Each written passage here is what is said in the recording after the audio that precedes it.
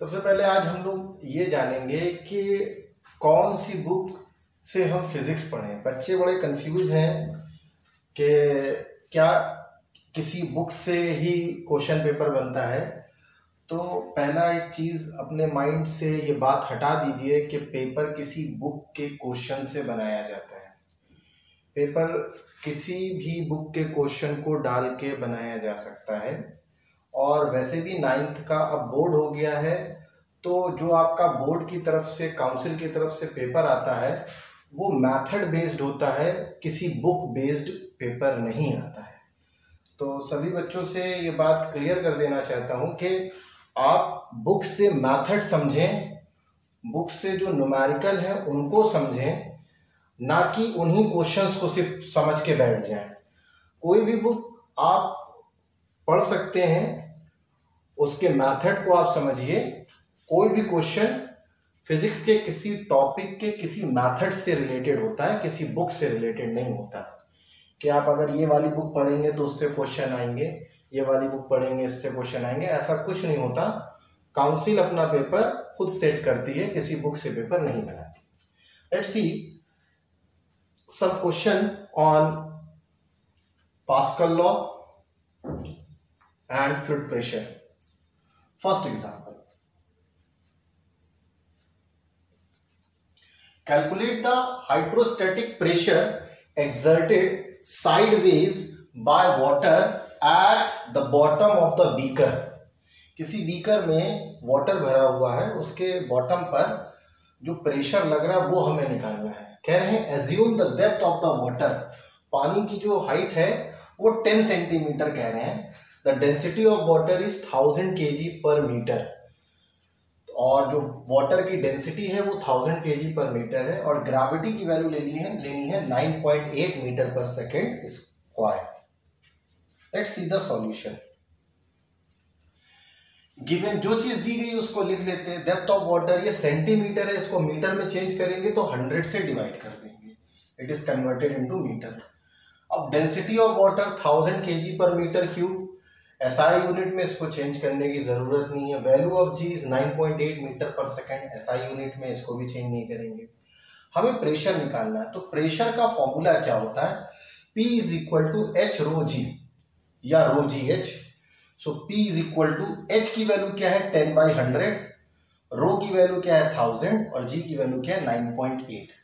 जब हम सॉल्व करेंगे तो वैल्यू आती है 980। पीए का मतलब है पास्कल, ये एसआई यूनिट होती है प्रेशर की। तो इतना प्रेशर पानी बीकर के बॉटम पर लगाएगा। Let's see example number 2। A solid cube of dimensions 25 centimeter, 25 centimeter and 25 centimeter। एक क्यूब है सॉलिड, उसकी लंबाई 25 सेंटीमीटर है, चौड़ाई 25 सेंटीमीटर और ऊंचाई भी 25 सेंटीमीटर है। एंड वेट, और उसका वजन दिया है 625 न्यूटन, ये वेट दिया है इसका। Is placed on a table, किसी टेबल पे रखा है। Calculate the pressure exerted by the solid on the table. देखिए प्रेशर बराबर एक तो होता है एच रो जी, जो हमने इससे पहले वाले एग्जाम्पल में समझा। दूसरा फॉर्मूला होता है force upon area of base. तो अगर हम देखें तो कोई भी चीज अगर टेबल पर रखी जाएगी तो उसके बेस का एरिया क्या है? लंबाई इंटू चौड़ाई। तो लंबाई 25, चौड़ाई 25। Let's see the solution.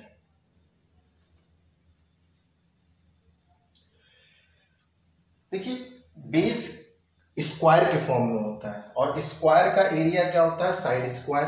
अब यहाँ पे देखिए पहले इन्होंने निकाला है एरिया ऑफ क्यूब, तो बेस का एरिया है ये 25 into 25, that is 625 centimetre square. अब इसको मीटर स्क्वायर में इन्होंने चेंज किया है। तो देखिए सेंटीमीटर स्क्वायर को अगर मीटर स्क्वायर में चेंज करना होता है तो 10 की पावर -4 का मल्टीप्लाई करते हैं, ये 10 की पावर -4 है। तो क्या हो जाएगा 625 into 10 to power -4 metre square. अब फॉर्मूला होता है प्रेशर बराबर क्या होता है? Force upon area. तो फोर्स क्या है जो उस पर लग रहा है? दैट इज जो वेट है बॉडी का, वेट कितना है 625, और एरिया कितना है 625 इंटू 10 टू पावर -4। इससे ये कैंसिल हो जाएगा, 10 की पावर -4 ऊपर चला जाएगा तो क्या बन जाएगा 10 की पावर +4 न्यूटन पर मीटर स्क्वायर या pascal.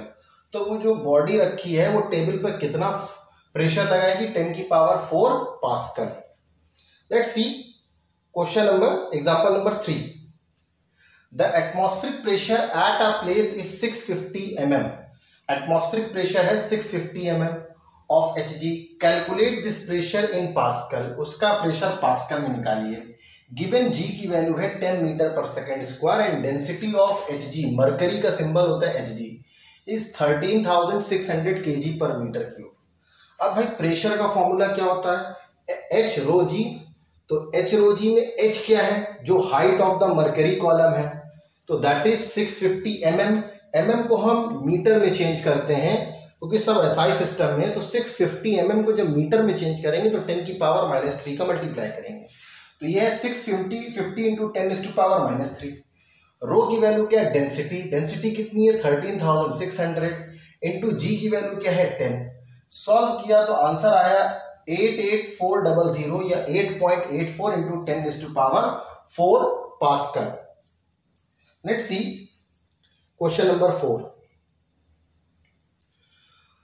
The base of the cylindrical vessel measured 300 centimetre square. किसी सिलेंड्रिकल वेसल का जो बेस है उसका एरिया दिया है 300 सेंटीमीटर स्क्वायर, ये A है।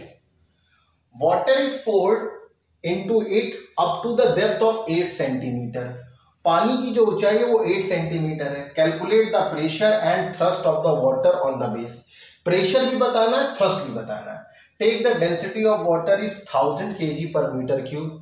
वाटर की डेंसिटी क्या लेनी है 1000 kg पर मीटर क्यूब और ग्रेविटी कितनी है 10 मीटर पर सेकेंड स्क्वायर। तो पहले हम लिखेंगे एरिया ऑफ बेस कितना है 300 सेंटीमीटर स्क्वायर। हाइट या डेप्थ ऑफ वाटर कितना 8 सेंटीमीटर। डेंसिटी ऑफ वाटर कितना दिया 1000 kg पर मीटर क्यूब एंड जी की वैल्यू है 10 मीटर पर सेकेंड स्क्वायर। भाई फॉर्मूला क्या लगाएंगे, P is equal to H row G। अब P बराबर क्या होता है, H की वैल्यू हमने रख दी, H क्या है दैट इज 8/100। 8 क्यों है, क्योंकि हाइट कितनी दी गई है 8। अब इसको मीटर में चेंज करना है तो 8/100 इंटू रो डेंसिटी कितनी है 1000 इंटू 1000, जी की वैल्यू क्या है 10। सॉल्व करेंगे 2 0 से 2 0 कैंसिल हो गया, 800 मतलब 800 पास्कल। ये प्रेशर आ गया। अब हमें थ्रस्ट बताना है। बेटा प्रेशर बराबर होता है थ्रस्ट अपॉन एरिया, तो थ्रस्ट बराबर क्या होता है प्रेशर इनटू एरिया। तो प्रेशर है 800 और एरिया कितना 300 सेंटीमीटर क्यूब सेंटीमीटर स्क्वायर। तो अगर हम इसको सेंटीमीटर स्क्वायर को मीटर स्क्वायर में चेंज करना चाहते हो 10 की पावर -4 का मल्टीप्लाई कर देंगे।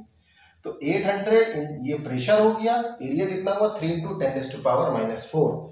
तो आंसर आ गया दैट इज 24 न्यूटन। ये थ्रस्ट हुआ, ये प्रेशर ये thrust. Let's see another question, question number 5। At what depth below the surface of water, पानी के सरफेस से कितनी गहराई पर with the pressure B equal to 2 atmosphere, मतलब 2 एटमॉस्फेरिक प्रेशर के बराबर होगा। The atmospheric pressure is 10 Newton और एटमॉस्फेरिक प्रेशर दिया है 10 न्यूटन। कह रहे हैं पानी की कितनी गहराई पर प्रेशर एटमॉस्फेरिक प्रेशर का डबल हो जाएगा। एटमॉस्फेरिक प्रेशर कितना 10 न्यूटन, तो हमें कितना प्रेशर बनाना है 20 न्यूटन का। Given that density of water is 1000, ये रो दिया है, ये जी दिया है, ये पी दिया गया, पी डबल होगा इसका। अब कह रहे pressure at depth H below the surface of water is equal to atmospheric pressure plus pressure due to the water column. जब हम पानी के अंदर जाते हैं तो 2 प्रेशर हम पर एक्ट करते हैं, एक होता है पानी का प्रेशर और दूसरा होता है एटमॉस्फेरिक प्रेशर। तो टोटल प्रेशर क्या होगा pressure of atmosphere plus pressure of liquid column. तो if the atmospheric pressure is P then हमें कितना करना है एटमॉस्फेरिक प्रेशर का डबल, तो 2P प्रेशर चाहिए। तो 2P will be equal to pressure of atmosphere plus pressure of water, और वाटर का प्रेशर क्या होता है H रो G। ठीक, अब हम क्या करेंगे यहाँ पे P इधर ले आएंगे तो P से P कैंसिल, 2P से P कैंसिल हो जाएगा, बचेगा P। तो P बराबर क्या है H रो G। तो हमें चाहिए H की वैल्यू, तो H को हमने प्रिंसिपल बना दिया, H बराबर P अपॉन रो जी। भाई P बराबर क्या होता है H रो जी नीचे आ गया। अब हमें H चाहिए, P कितना दिया है 10 न्यूटन, तो P की जगह हम 10 न्यूटन रख देंगे। रो कितना है भाई that is the density of water that is 1000 kg पर मीटर क्यूब। तो एक्चुअल में देखा जाए यहाँ पे प्रेशर दिया है न्यूटन पर सेंटीमीटर क्यूब और हमारे पास डेंसिटी दी गई 1000 kg पर मीटर क्यूब। तो जब हम इसको kg पर सेंटीमीटर क्यूब में चेंज करेंगे तो that will be equal to 10⁻⁻² on solving, क्योंकि हमारे पास ग्रेविटी की वैल्यू मीटर पर सेकंड में दी गई, इसको भी हम चेंज करेंगे। देखिए दो चीज है, या तो हम इसको चेंज कर लें न्यूटन पर मीटर स्क्वायर में, या हम इनको चेंज कर लें kg पर सेंटीमीटर स्क्वायर में। जब हम इनको चेंज करते हैं तो P की वैल्यू आती है 10 न्यूटन मीटर, ये प्रेशर हमारे पास आ गया। अब H की वैल्यू यहां देखते हैं, P is equal to on solving direct answer is 10 metre. Hence the depth below the surface of water will be 10 metre, मतलब पानी के सरफेस से 10 मीटर की गहराई पर प्रेशर एटमॉस्फेरिक प्रेशर का डबल हो जाएगा।